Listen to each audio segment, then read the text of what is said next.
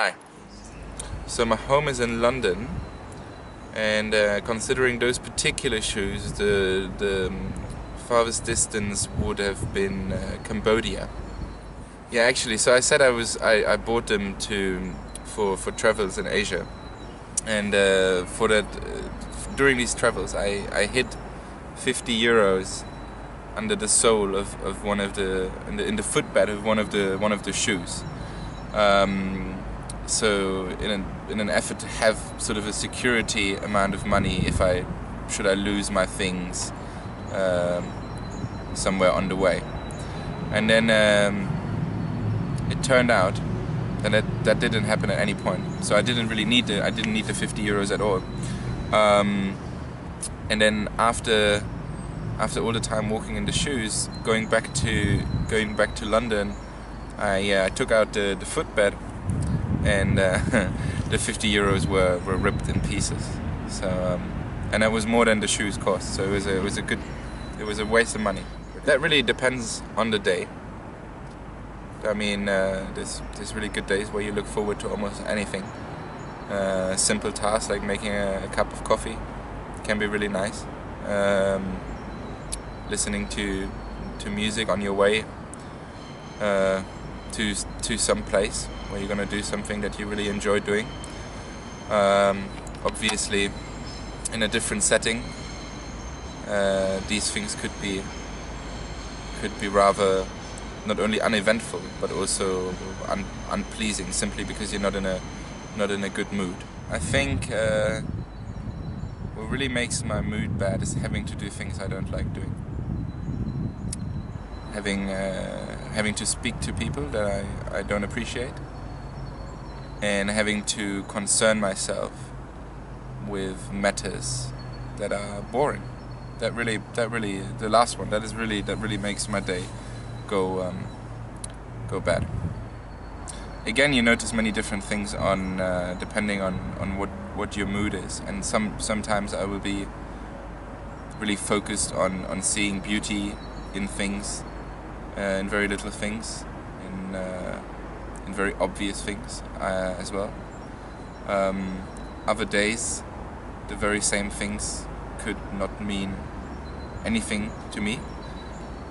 At the same time, there's general things that you would notice about walking in London with shoes, which is particularly the London walk. People in London, me included, do walk anywhere like they're in a rush and like they're trying to get somewhere where it's really, really important. Even if you just go to the grocery store. And it's the worst for Londoners really to go to places in London where there's a lot of tourists. And this is not meant to be saying that the tourists are bad people. You know, everyone is a tourist every now and then. But the matter of fact is that they just can't walk their London walk, and it really obstructs your habit. So yeah, that's the fast pace. That's something I would note about London walking. Yeah, I imagine myself in someone else's shoes quite regularly, to be honest. And you're wondering how someone else's life is. And for me, I think there's roughly 3 groups of people that I often imagine how it would be like to walk in their shoes. The first group of people are people that I would generally assume to be less fortunate than I am, right? Sometimes that's very obvious. You know, you see someone begging for food, and it's very obvious that if you have food every day, then that person's less fortunate. You wonder how a life focused around these sort of questions, how that life is. It's very difficult to imagine. On the other hand, you imagine people, that's the second group, you imagine people that you think they're more fortunate for some reason, right? You think they have more opportunities, you think maybe they have more money, maybe they have more influence, and you wonder what you would do in their shoes. I suppose you wonder what you would do with the abilities that you perceive them to have, that you don't see in yourself. The third group are people that that are just extremely different, or that you perceive to be extremely different from yourself. Yeah, I mean, yeah, okay, but of course there are like very physical things that are sort of really essential, which is, well, food, water, shelter. Then there's less physical things which are still like very, very essential, like health, like security, safety, general well-being. And of course, you can't really live. It's very difficult to live without those, right? I mean, let's imagine living without like a sense of safety, right? Without even a sort of basic sense of safety, you wouldn't leave your house maybe, or if you did, you would be sort of restricted in what you do. So it's very difficult to imagine a life like that. Obviously, many people in the world lead a life like that, but for me, these are very essential things. Going beyond that, I think once we cover the sort of very essential, that's what you need to live things. I think what is very important is a source of inspiration in your life. That can be many things. It could be a book. It could be music, it could be your family, your friends, it could be your partner, it could be your dog or your cat, your children, whatever.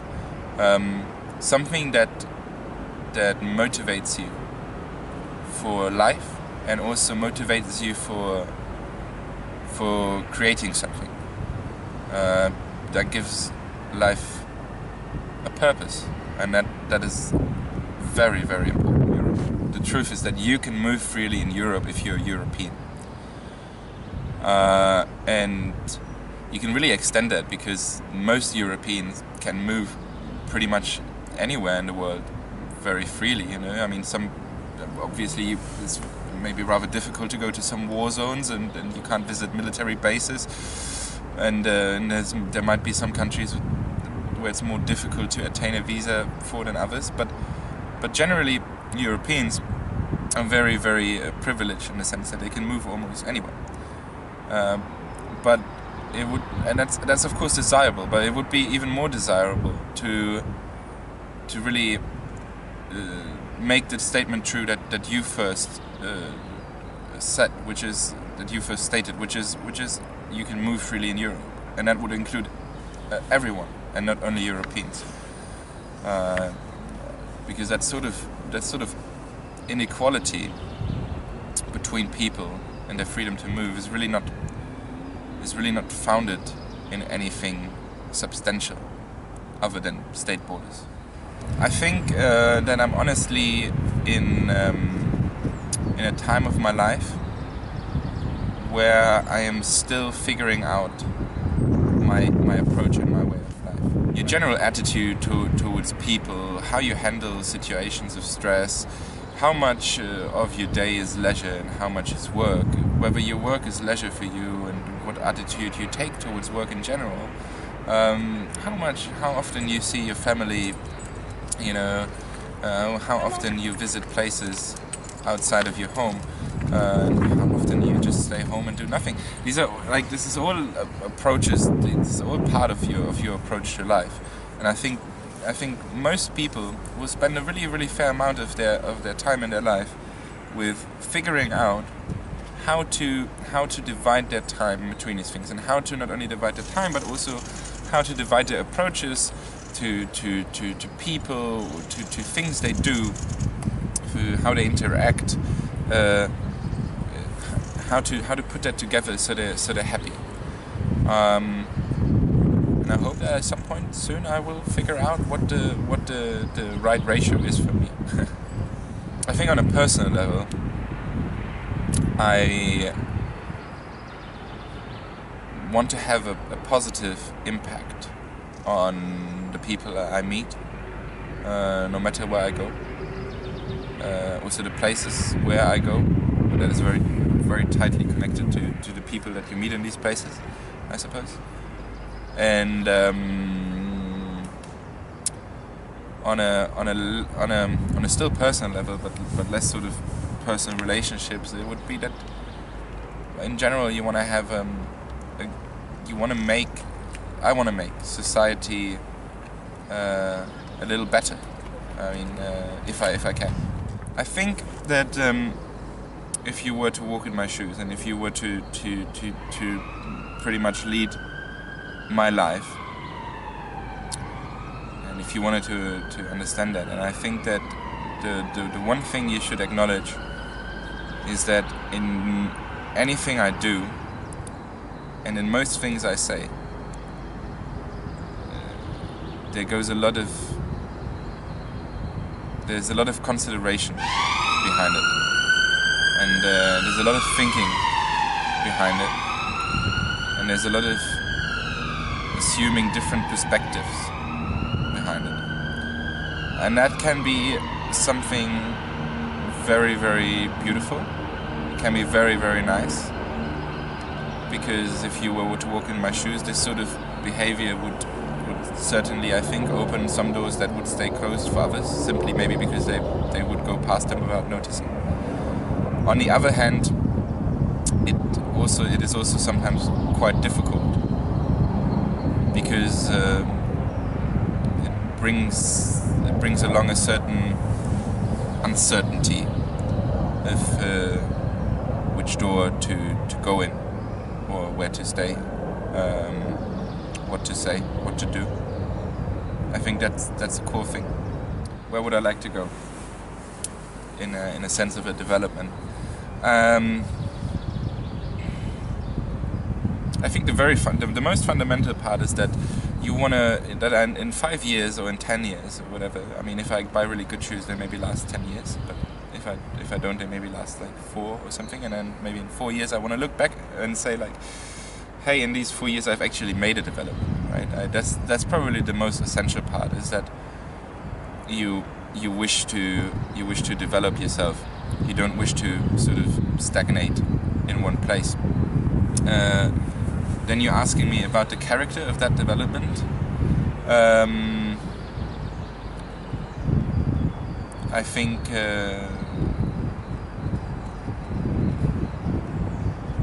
there's certain goals in my life that I would like to move closer to. Now you want to know what these goals are, right? Which is a very, very personal question, obviously.